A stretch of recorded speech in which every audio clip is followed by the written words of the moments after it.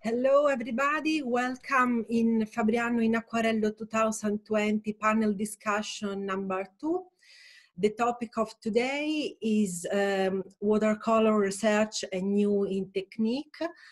Moderator is Wineta Boger from Australia. Participation are Eileen Bondok from Philippines, Giovanni Balzarani from Italy, Jenny Matthew from Scotland, Sandor Sansaki from Hungary, and Dragana Padovic Dodig from Serbia.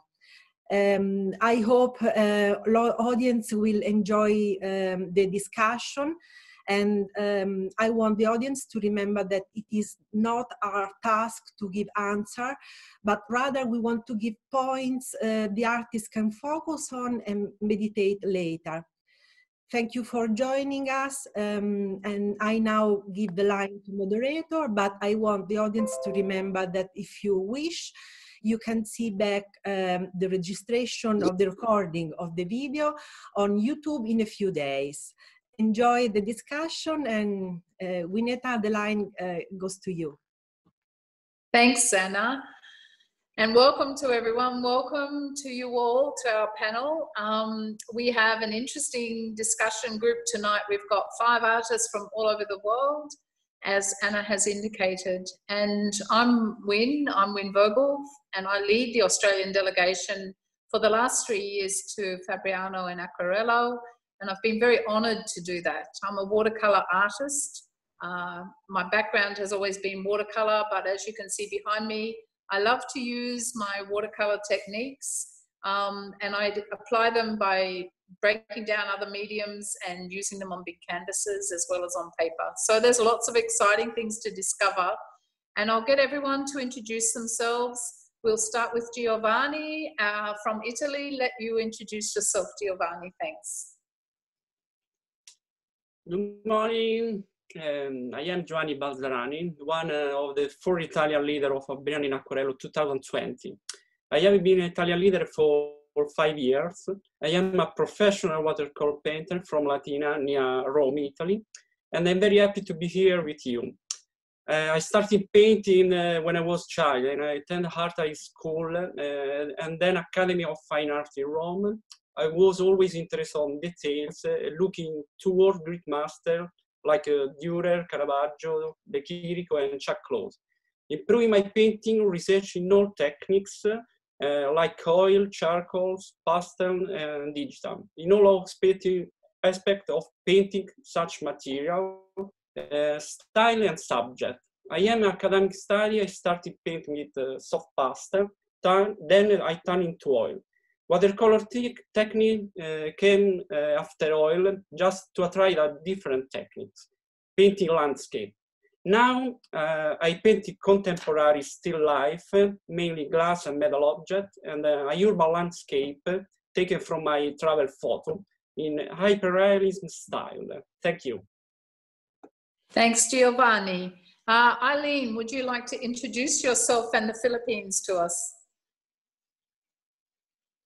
Okay, hello my friends. My name is Eileen and I'm from the Philippines.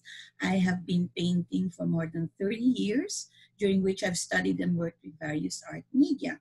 I'm also an art instructor. I run an art studio program, and I hold workshops in private and public venues. I participated in Fabriano for the past 3 years. This is my 3rd year, and for the past 2 years as a leader, thanks to my friend Karen Sioson, whom some of you know. To let you know who I am, I have a curious streak in me, and I often find myself looking into new things to do and to get out of my comfort zone whenever I can. I like exploring different techniques and also different mediums. And I still say that it's always watercolor that I go back to after every adventure. So watercolor is my home, as it were. And it's always fun to apply new things with it. Thank you.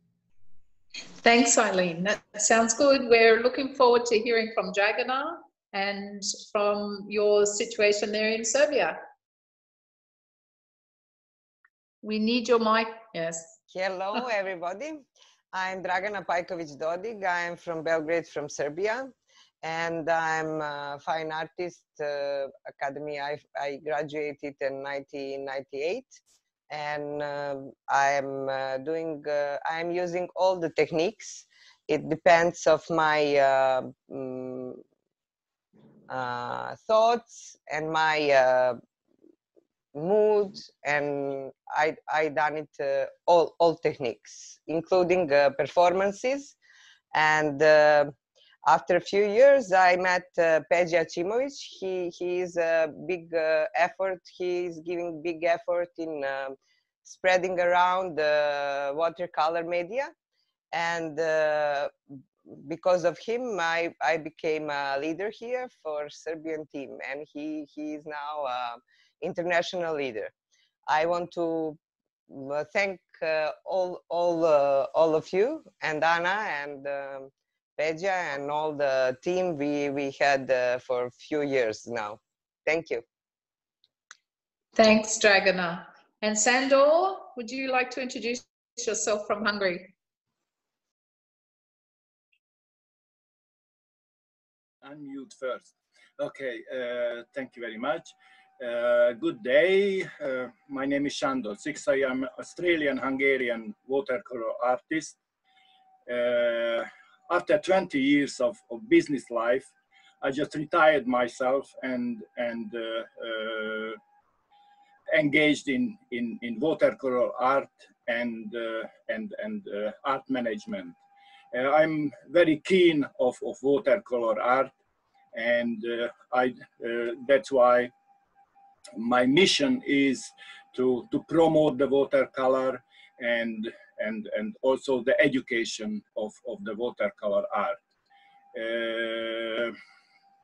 In this mission, I already organized three large international exhibitions in Budapest and published the first international watercolor diary. And also 3 years ago, I established the first watercolor academy in Budapest, and we will talk about later on the experience on this subject. Thank you very much. Thanks, Sandor. And Jenny from Scotland, how are you? And would you like to introduce yourself? Yeah, thank you. My name's Jenny Matthews from Scotland. I've been working in watercolour exclusively for about 30 years since I graduated from Edinburgh College of Art in 1986. I studied drawing and painting for 4 years, and since then I've been a professional artist, and I exhibit around the UK. I do workshops and watercolour demonstrations, and I specialise in botanical and flower subjects. I love watercolour for its freshness, for its transparency, for its unpredictability, and its uncomplicated medium to use as well. In Scotland, watercolour used to be a sketching tool, whereas now it's actually enjoying quite a strong presence alongside other media, and it's much sought after by collectors. My first trip to Fabriano was in 2016, when I had a painting included in the biennial competition Marche d'Acqua. And this will be my third time as leader of the Scottish group in Fabriano in Aquarello. So as you can see, we've got a really broad range of interests and exciting artists who are going to talk to us a little bit tonight about what their research and their experience and how that's led them to the new techniques that they use, or different techniques. And we've got 5 different perspectives to share with you. So Giovanni, you would like to maybe talk to us from your background as a fine art restorer. You have experienced lots of techniques that you use, and you have experience, I'm sure, as a fine art restorer in Italy, some amazing artwork to see, and the information that that's given you to work with on your own. So would you like to talk to us about how you have used that experience and research? Yes, sure. Now, my experience of fine art restorer lead me to use a bring restoration and decoration techniques into watercolor world, like painting background and washes, transferring oil painting perfection on watercolor, improving execution technique, In many restoration work, the watercolor is used to rebuild painting on frescoes and on canvas. Restoration gave me also the passions to keep painting on a very white time, with a high level of concentration and from start to end, especially of fine small details for hours and hours and hours. I bring a lot of restoration tools that I can apply of my hyper-realist watercolor, like brushes with a small number from 50 to 6, is an example, cleaning soap, pigments, and paper knowledge. Among these tools, I have found a very interesting one for my research on using all techniques and tools into a contemporary approach. In restoration field, the sea sponge is widely used to decorate a stone and marble effect and to dry surface. This is my sponge, sea sponge. I bought it 25 years ago, and I use until today. And for my still life dark background, plugging it softly on many layers and shades, in order to have a final homogeneous background. For example, for my background, black background, take a piece of sea sponge, is on watercolor, and plug for many layers. And today we have a huge amount of old and contemporary tools that help us painting, and the research passes us to find and reuse them in another way than before, mixing them to create a different style and a new creation. Thank you very much. Thanks, Giovanni. And from a totally different perspective, we've got Sandor, who has an interesting experience that he's found as part of his school, students from age 27 to 84, and they're all in the same class. So Sandor has had the experience of working with the impact of and opinions of artists from different ages, and you might like to talk to us about how that's shown you new ways to do your watercolor work with the group. Sandor. Okay, so I just forgot to mention that this is the third year since I'm a leader of a artist committee, and because was a very interesting situation in the first couple of years. I just lead a mix artist group from Eastern European countries, and I just realized that hopes the Hungarians need some sort of exposure. So that's why I established the Watercolor Academy 3 years ago, and we started to help the artists. And interestingly, because you just mentioned, we had artists from young ages to up to 40, 42, 43, and we try to help them not just find the possibilities and the capabilities of watercolor, but also we help them to understand the possibilities, and also we teach drawing and art, and we go back and analyze the techniques and the color patterns of the old masters and the contemporary masters. So we have lots of view on the capabilities. And after when we had the practice session, we use examples from different masters as well. And the first year, we just created a basic foundation course. And after the third year, we just realized that much more interesting and much more capability if we get the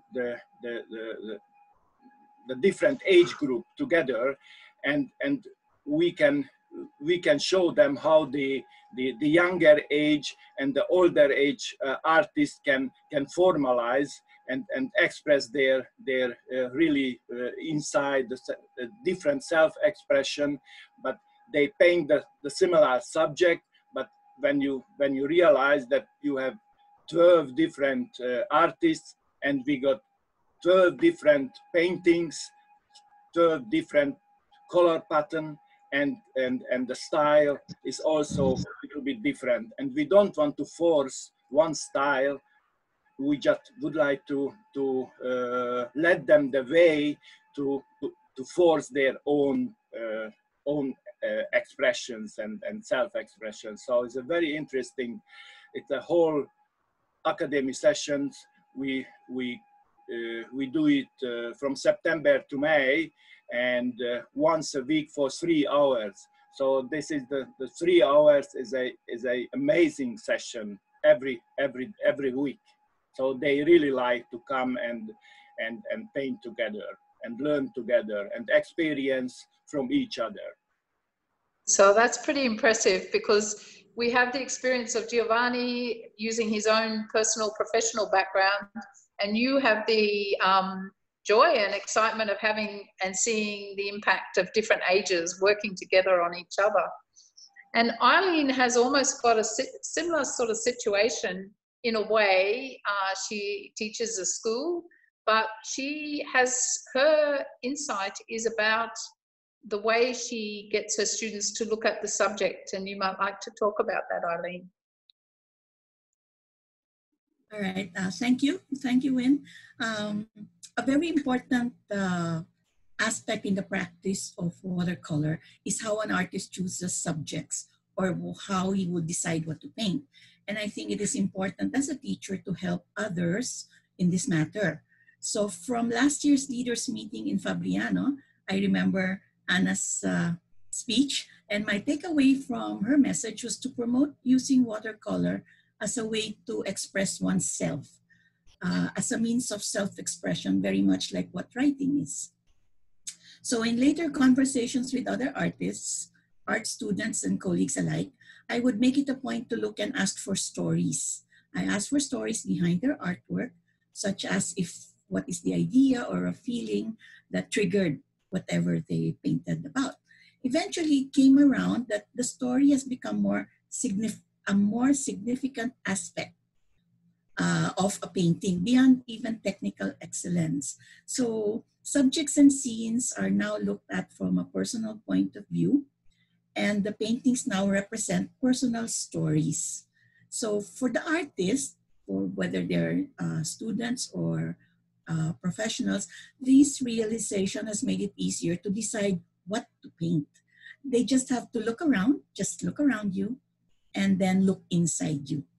All right. So in a recent online challenge, for example, I presented the artists with several references of fruits for them to create their own painting with their own composition, colors, style, technique, etc.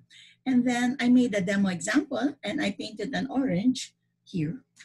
And I painted an orange, and I like the color orange. That's more like me. And I hung it on a string. And my story there is that the hanging part is how I feel, because we're hanging on during these difficult times of uncertainty. So other people also have their own stories. And so for succeeding weeks, I meet with other artists online, and we share in our chat room what we have done, and we do a bit of show and tell. So it's very encouraging for them to paint more easily and find things to paint. And I also see this happening in other art groups, because we do have a lot of art groups in our country, and the members have bonded in different ways. But one thing I noticed and I've realized is that everybody has a story to tell. So that is our starting point right now, that we look for stories on what to paint. Thank you. Thanks. That's amazing. That's really an interesting story. And Anna, that was a really great, you can see that from what you say to us, we do take inspiration. So that's really exciting. So we'll talk with Dragana now, because she has an approach about her materials and the materials that she uses. And that's a very interesting area that is forever progressing now at the moment. Hello. I will try to show you what kind of grounds and textures we can use it like experimenting watercolor. We all know that we on exhibitions can use only 10% other watercolor. Now I will show you, this is a watercolor on a canvas. The other approach is to make it on the wood. Okay. And different kind of experimenting is with the paper. It's very interesting because you can rub it, you can scratch it on the paper after you paint, and you make some new expressions. But from outside and inside, we picking up all things we want to share, to send the message through our work. And I will try here to show you how to do on plexiglass mixed media, but it is very, very interesting because it's transparent. You see, this is plexiglass, and I will try to show to you with the acrylic media how you can paint on this kind of surface. You can do it really light, you see, and afterwards you can do some, I hope you can see. Afterwards you can put some sand on it.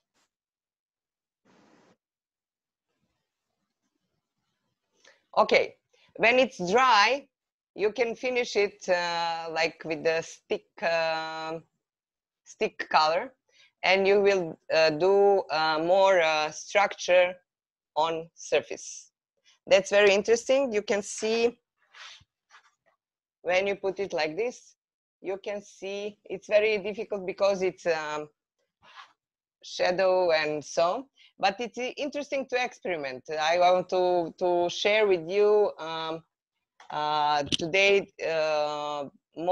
many producers of watercolor, they put in color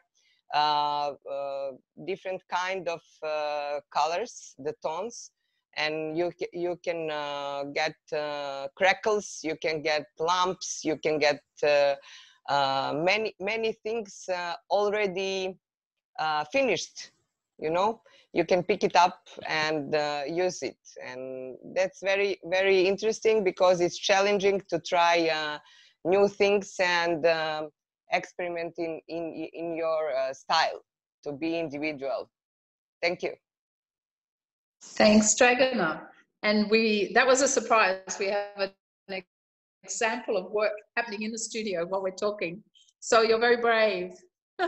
So Jenny, as opposed to Dragana showing us the materials that she uses, your experiment on the mind, you'd like to, you can explain how you approach your art using your approach and abstraction from the mind.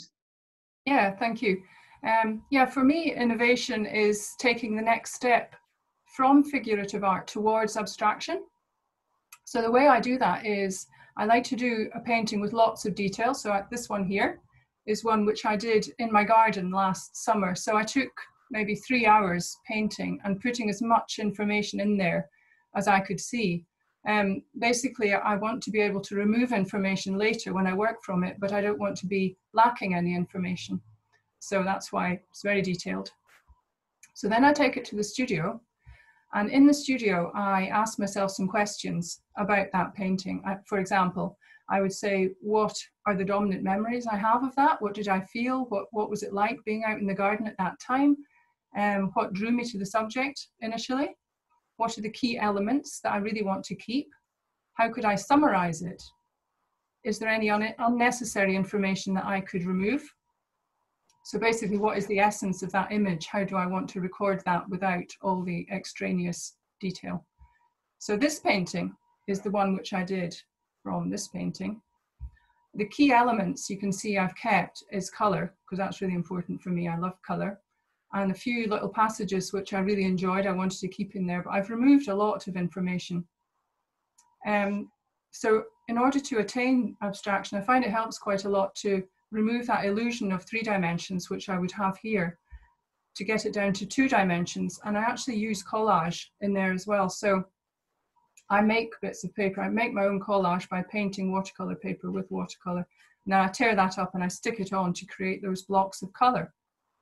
I also love to use the qualities of watercolor. So I use a lot of water. So there's a lot of color merging, blending, running into each other, and loads of happy accidents that I really like to harness and keep. I don't want to control too much.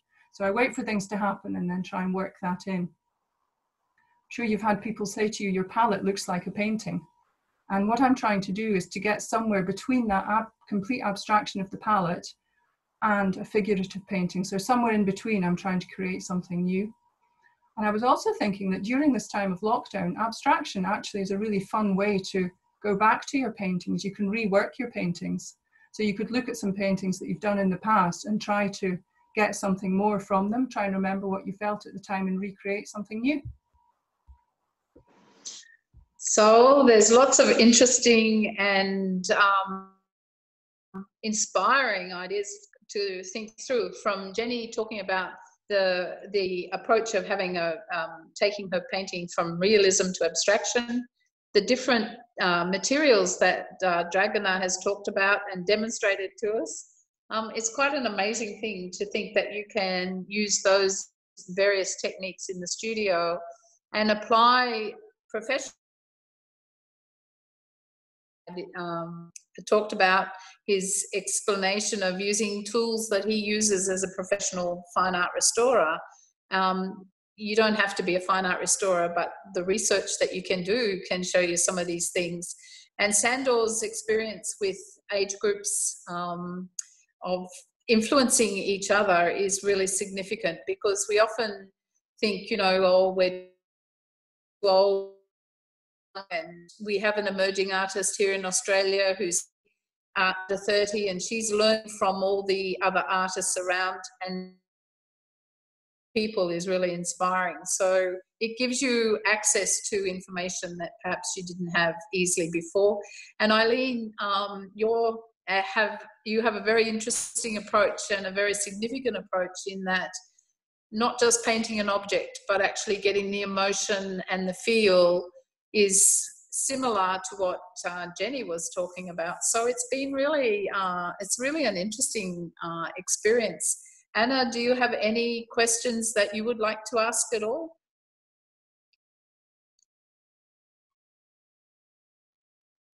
No, I'm taking notes about all the things you say, and I think it's very interesting, the job you have done. It's incredible.